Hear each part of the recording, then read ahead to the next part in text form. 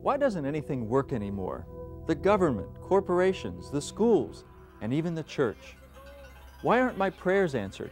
Why is there so much violence? Is there anything I can do when I'm afraid and powerless? What is God doing anyway? Noted biblical scholar Walter Wink's 30 years of work and 3 books on what the Bible calls the principalities and the powers address these questions. And the most helpful and hopeful message is that the whole world was created good, including institutions and systems, and they belong to God, just like we do. They often lose their way, just like we do, but they can be transformed, just like we can, and we can help it happen. Now we're going to watch as Janet Wolf, gifted inner-city pastor, and Jim Forbes, one of Newsweek's 10 best U.S. preachers, talk with Walter for our benefit about his work. Afterwards, we hope you'll continue the conversation.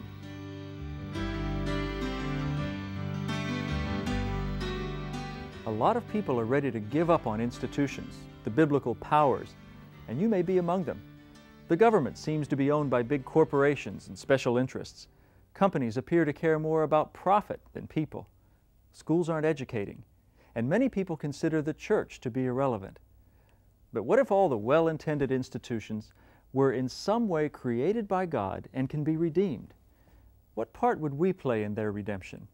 And in general, what difference would it make in your life if you understood the system to belong to God? People cannot live individualistically, as Americans are fond of thinking. They can only live in sociological units. They have to have families. They have to have something the equivalent of a nation or some kind of a larger encompassing body. There has to be an economy. There has to be some way of exchanging goods, whether it's by barter or by selling or what. And so it is, we might say, the will of God that there be institutions, systems, and structures. Gerhard von Rad argues that the creation stories in Genesis are not, don't end in Genesis 3 with the story of Adam and Eve, but the creation continues with the creating of the table of the nations in Genesis 10. That is to say, people are not ready to get history moving until they've got their larger political frameworks within which to live. But that doesn't mean that God endorses any one particular system or a nation or economy. It simply means that these are necessary for human life and they have God's blessing in that sense. Now, all of these institutions, though, are at the same time fallen. At the very same moment that they're good, they're also fallen, which simply doesn't mean they're totally evil. That's a misunderstanding. Fallen just means they're no longer in harmony with their divine purpose. They've set their own self-interest higher than the interest of God and of the general good. So that every institution, no matter how much good it does in society, will at the same time be doing some kind of evil. They may be producing a very fine product but have terrible personnel policies or something of the sort. And at the same time, we want to affirm a third thing, which is that these powers can be redeemed. Now, these things have to all be held together simultaneously. Because if you just say the powers are good, then you seem to be baptizing every institution that comes along. The rulers of South Africa during the reign of apartheid insisted that the Bible legitimated their rule. Romans 13 says it's all right, that it's necessary that there be powers and principalities that and we must be submissive to them. But if you say that by itself, it becomes a form of oppression. So you have to simultaneously say they are fallen. The system of apartheid in South Africa was evil. And that it can also be redeemed, which the system of apartheid was, insofar as it wasn't redeemed as such, but it was overthrown, and in its place, a new government has come into being, which is really one of the most remarkable events in the history of the world. So this is the framework for our discussion in this session. The powers are good, the powers are fallen, the powers can be redeemed. What does that mean in practical life? I think the hard part has been for folks to see good in systems, especially those who have worked for transformation. who have worked for some kind of change, you see something that looks like apartheid, and you say, how can this possibly bring forth anything good? And the theology at its very core gave way to something new. I mean, there were old apartheid theology that says this is the rule and this is the good and this is the way God calls us to live, was exposed, unmasked for what it was, repented, went through very public pronouncements of falling away, folks who had said forever, this is God's will, standing up and saying, I no longer believe this is the will of God. And so as it began falling apart, people saw new possibilities for redemption of this thing, and in people where they thought there had been no possibility of conversion, it in fact was made public and visible.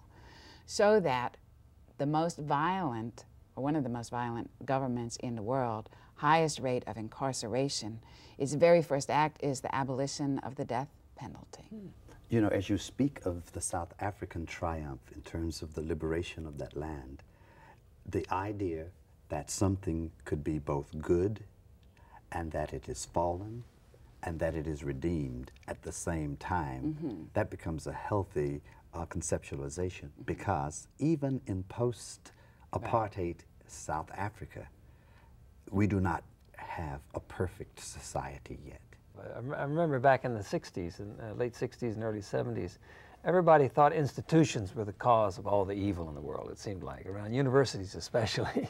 So we had all these university shutdowns and so forth that were going to improve things, and in some cases they might have. But the assumption was that the institution as such was evil.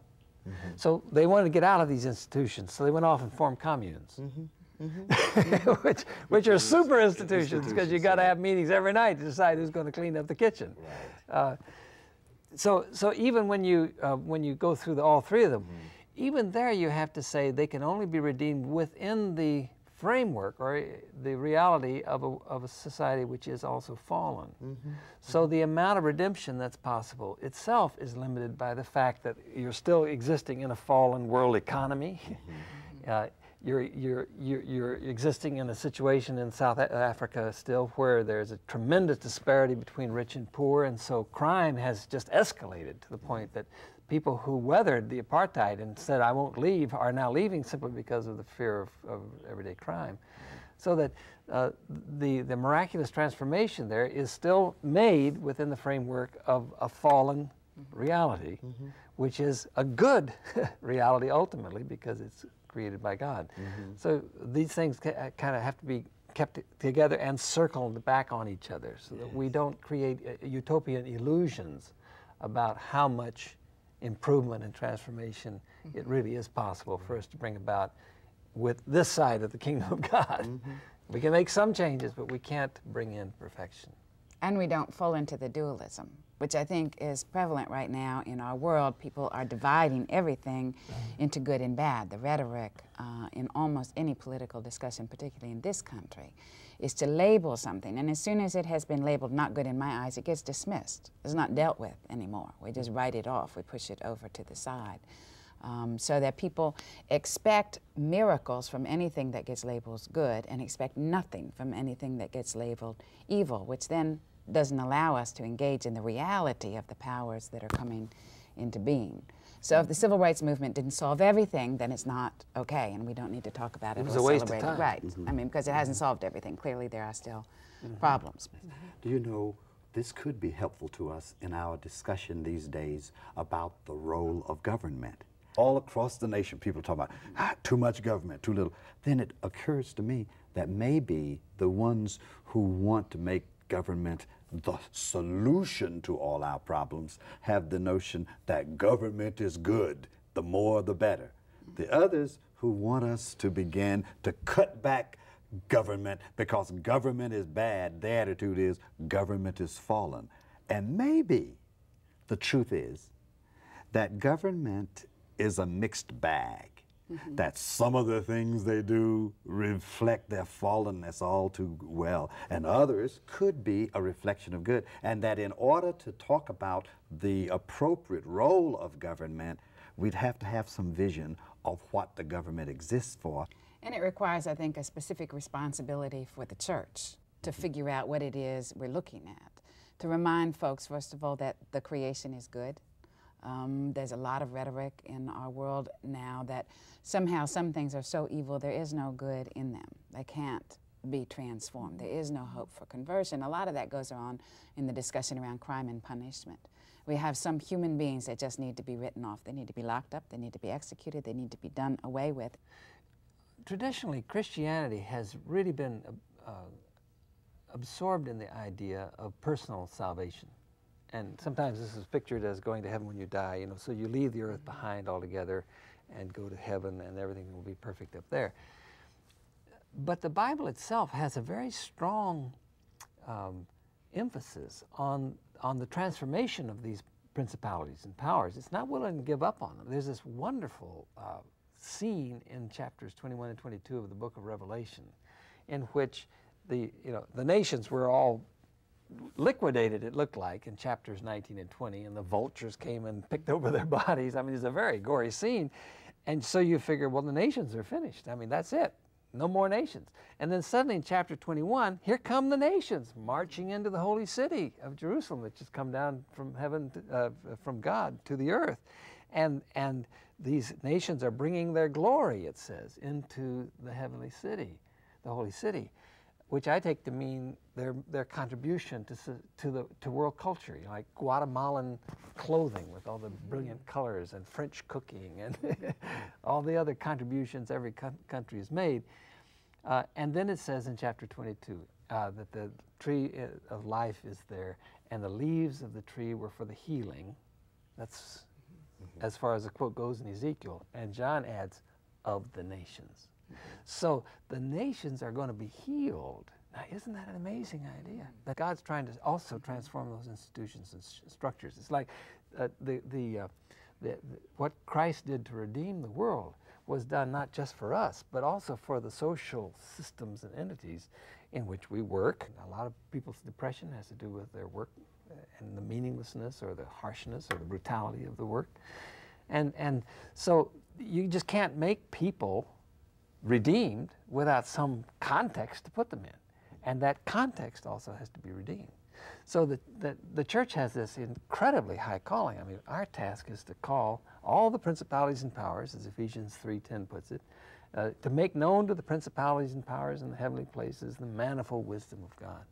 And that's a wonderful calling. I mean, we need to be saying to corporations like IBM and Gulf Plus Western and all the rest of them, you know, you were bought with a price. You belong to God. You're not autonomous. You can't just do whatever you want to. You can't make profit the bottom line. You got to take care of the general welfare. You belong to God.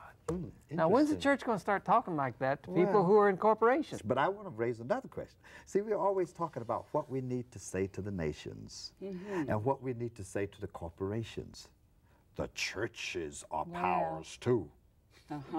That I think we need to look at to what extent are churches sometimes good? Can churches be fallen? All churches are fallen. All churches are fallen. Some people are wondering, can churches be redeemed then? And that, so I think there is a tendency always for us to keep, you know, we're the good guys, and we need to be patrolling the other powers. I think Walter has a wonderful phrase in Unmasking the Powers, that we should be careful lest we become kept chaplains of the settled order. Chaplains of the settled order. Kept chaplains of the settled order. I mean, we're paid to actually keep things in place and to pronounce it the way it is the way God wants it to be. We talk this business about churches falling. I don't think it's easy for people who are parts of churches to see that. And some help may be needed in this area. I want to mention several. When a church, because of the general milieu, will not receive women to be instruments of God's will and proclaimers of God's gospels or pastors to the people of God, that church has fallen for the general spirit in the age and is contrary to the vocation that I think God has called it. Or when a church has become content simply ministering to the needs of one racial group to the exclusion of others, that church has fallen. There was a church mentioned in a Philadelphia paper not too long ago that said on the outside of the church there was this sign that says, if you have HIV/AIDS, you are not welcome to worship in this church. There is the exclusion of a whole group of people who are also children of God. Even if it calls itself a church, could it be that the angel from heaven would come and require their incorporation papers and say, with this attitude, you may no longer fly the banner of the kingdom of God? A couple of places in the book of Revelation, when it's talking about the angels of these churches, it says, unless you repent, I'm going to come and remove your lampstand from its place, which means close the church. So I think you're absolutely correct about that. And see, I have no trouble imagining that churches are fallen.